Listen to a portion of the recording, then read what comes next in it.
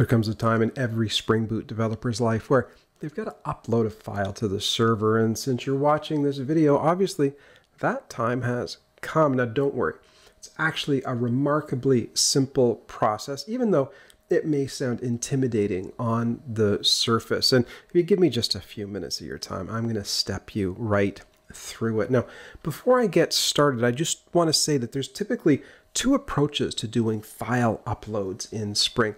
One is to use a RESTful API, which we're going to do in this tutorial. Another is to use Web MVC, which I've got another tutorial on as well. So if that's the approach you want to do, check that one out. But in this tutorial, we're going to create a Spring Boot file uploader using Spring Web and RESTful APIs, and we're going to test it with Swagger. And if you haven't used Swagger yet, you really should. And that's probably the biggest payoff in this tutorial. But before we get to that payoff, we've got to create a Spring Boot project that's going to support our file uploader. And that is what we're going to do next.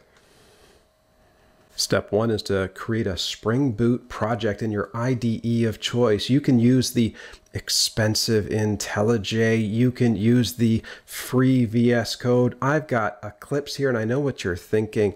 It's a boomer IDE, but I like it. It's free, it's open source, and it works for me. But use whatever IDE you want. I'm going to create a project here. I'm just going to call it RESTful File Upload, and com mcnz spring upload will be part of the gav. That all looks like standard stuff. What's important is how we create that Spring POM file or Gradle build file if Gradle is what you're into. Now, by the way, I do apologize to all of you Java vampires out there who are upset by the light mode. I will create some IntelliJ videos in dark mode in the future, but hopefully the photons hurting your eyes is worth the reward you're going to get by the end of this video. Now, what do we have to add here? I guess we have to add Spring Web. I want to do this RESTfully, and so Spring Web will give me access to those REST APIs.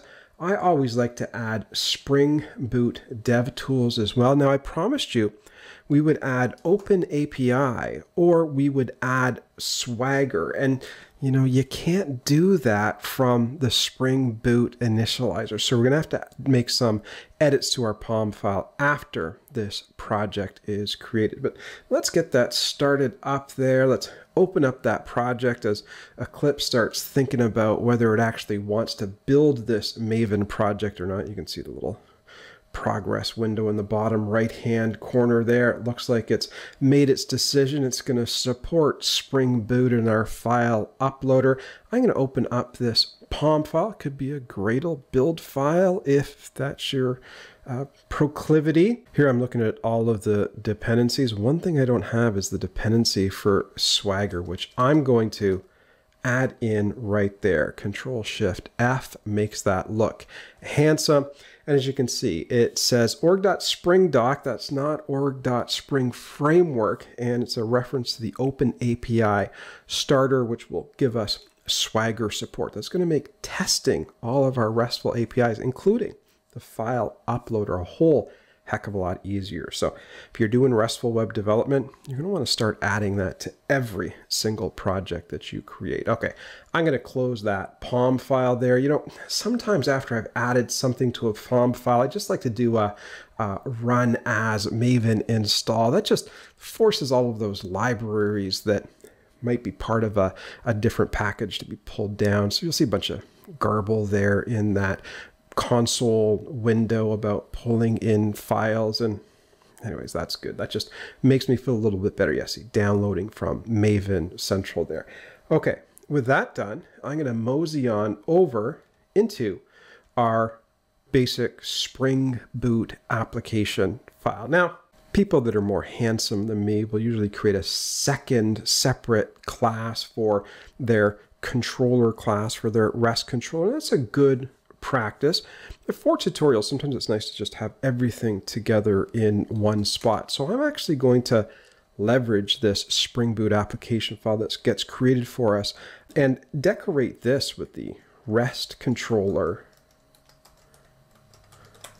annotation. Control S, Control Shift O, Control S again, and it looks like we now have access to this REST controller. So some of the REST APIs that we want in this application, we can put right into this one file. Again, makes sense to have multiple files, right? Put your REST APIs in a separate file, but keeping things simple in a tutorial is sometimes a prudent thing to do.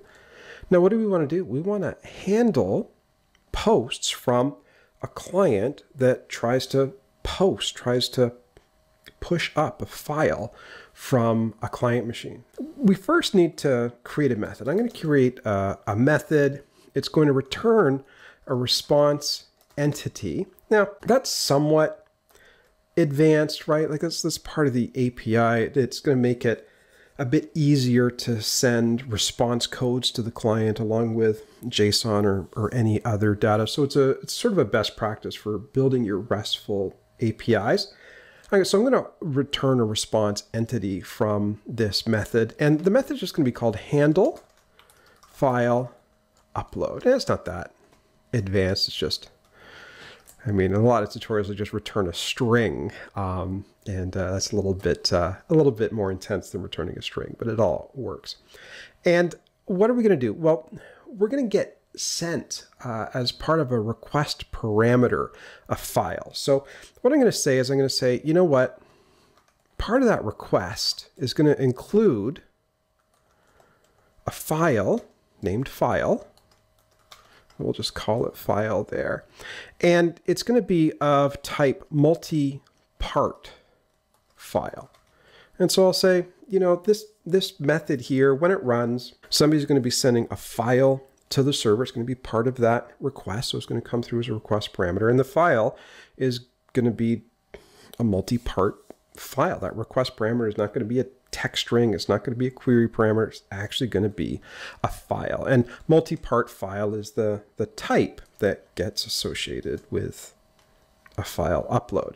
Okay, so I got to open that method. I got to close that method. And I got to put some guts into this method. So what do we want to do here? Well, let's get the name of the file that was uploaded, because we want to save the file to the server according to the name that it has. So we'll say string file name equals file.get original file name. So that just gets the original file name. Now it's not a minus there, it's actually an equal sign, so that might keep us honest. And do you see that red X there? If you see that red X on line 12, you need to get your eyes checked because that's a white X on a red background. But right now, the problem that I have is the fact that I haven't organized my imports. So I just clicked Control-Shift-O. My imports all appeared. The other error that I've got right now is that this method, according to line 14, returns a response entity, and we're not returning one yet. So we're going to have to get to that in just a second. Let me open up the screen here so I got a little bit more real estate. And what exactly do I want to do here? Well, I want to take this file and I want to save the file that's come in here into a folder. I'm on Windows, and it's just going to be C upload. So I'm going to try this. I'm going to say file.transfer to, and I said I'm going to try this. It's a little foreshadowing. I like to use a lot of literary techniques in these tutorials. And I'm going to transfer it to C upload. So I'm going to create a new file object, and I'm going to point that file object to the uploads folder. And after I point it to that uploads folder, what I want to do is I want to add in the file name, right? So I got the file name there, and it looks like fine name. It's file name. You got to spell things correctly, of course. Looks like I got a, do you see that red X there on line 18? I'm just trolling you. I got to organize my imports, make sure it's java.io.file right there. And that gets me closer to complete. And so what I've done is I've got the file in, I've grabbed the name of the file, and now I'm going to create a new file object in the C uploads file name folder. C uploads folder, and the file will have the same name as the file as it comes in. So it'll push that file into this folder. And when this is done, now this should, but it won't, get rid of the error. And when I'm done, I want to return a new response entity that just says everything went Okay, so it's like file uploaded successfully. And boy, do I hate the auto type ahead. So as I said, this was going to come close to working, but it's not quite working. And the reason why it's not quite working is because that file.transfer2 can throw an IO exception. And anytime that you're working with files, input, output, you always got to worry about that IO exception. So I got to put that in a try catch block. Actually, my bank called me up with an IO exception the other day. They said I owe money on my mortgage, I owe money on my car payment, I owe money on my line of credit. So I'm very familiar with IO exceptions. Now, one of the little tricks here, people always like it when I do this. I'm just going to say surround with a try catch block. And that throws the good old try catch block in there. I'm going to make this succinct exception. I'll just say catch exception E. And just make it look nice and handsome. And if there is an exception, rather than printing out the stack trace, I'm just going to say, I'm going to return a response entity whose status is HTTP status dot internal server error. And that almost gets me there. I got to build that thing. And there we go. And I think you got to spell things correctly. This is one of the things I don't like about Spring and Java, that they force you to spell things correctly. And I'm hoping they're going to improve that, fix that in a future release. But this gets us very close. As you can see, the idea here is we've got a method. This method is going to get a file coming into it. And the file, when the client sends it to the server, it's going to send it to the server with the name file. That's where that name file on line 18 comes from. On the web request that comes in, the multipart file that comes in is actually going to have the name file associated with it. We're going to grab the name of the file. We're going to move that file into the uploads folder on our local system. And then we're going to send a response code that says, hey, everything worked just fine. Now, there is a little razzle dazzle that's needed here. To indicate that this method will handle a post invocation, we have to put the requisite post mapping on it. Now, that post mapping, Control-Shift-O to organize those imports, that post mapping has got to have a couple of pieces of information in it. One is the path. And of course, anybody that comes to this is going to be coming to this on localhost 8080/upload. So that is the path. And the other thing is, this is going to consume a special media type. And that media type is multipart form data. I'm going to type in multipart form data value as the consumption type. Make sure that I've got everything set up properly. It's consumes, not just consumes. So a little underscore there, squiggle, keeping me honest. But right now, that sets me up nicely to have my upload method run. We're going to handle requests on /upload. We're going to take multipart form data. We're going to take the file that's sent to us that's got the name file, and we're going to store it into that uploads folder. Now, let's see if we can actually run this application. I'm going to right click and say run as a Spring Boot application. That should bring the console up. Let's take a look at that, see if there's any references to 8080 in there, the port that we're running on. I do see a couple there. Now we did install Swagger, so we should be able to test this with Swagger. Once again, just a little reminder, we did add that into our POM file, a little reference to the Spring Doc Open API Starter Web MVC. And with that enabled, we should be able to mosey on over to localhost 8080/swagger UI/index.html. That now gives us a link to our post operation. Let's take a look at that. It says this needs a file. I think I can click on try it out. It then says choose file, and which file do I want? I'll head over to my downloads folder, and I'm going to take a look here, and I see that I've got a link to my book, which is coming out. By the way, if you want to win a free copy, I'll be doing raffles for people that sign up to my newsletter. So if you're interested in getting maybe winning a free copy there, you can choose that.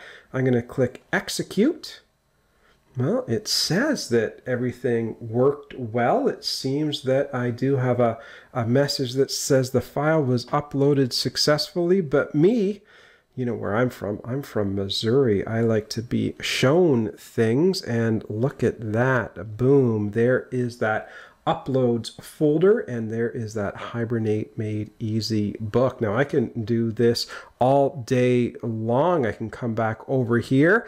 I can reset that. I can cancel. I can say try it out again. I'm going to click choose another file just in case you don't believe me. Oh, there's a subscribe now button, and that's not a bad thing to do. So maybe like, subscribe, leave a comment, follow me on Twitter. Again, I'm going to click execute. It indicates that, hey, everything went swimmingly down in the responses. And if we take a look at this uploads folder, ooh, it is not there. So let's go over here. Maybe I have to go over and come back. It was just missing a little refresh. When I refreshed the file, indeed, it was there. So there you go. That is how easy it is to create a file uploader in Spring Boot and test all of that code out in Swagger. As I said before, if you're creating a RESTful web application, make sure you got Swagger installed there. And if you're learning about Spring, make sure you subscribe to my YouTube channel.